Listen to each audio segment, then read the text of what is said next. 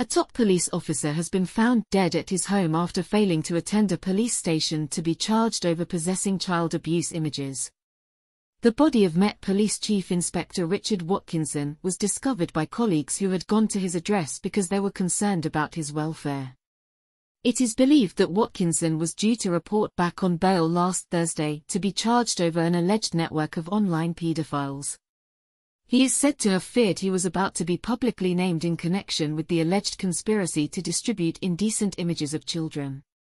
Thousands of indecent images were allegedly discovered in a secret room at his home. He was originally held over allegations of misconduct in public office, sending obscene messages, the corrupt exercise of police powers, and data protection breaches.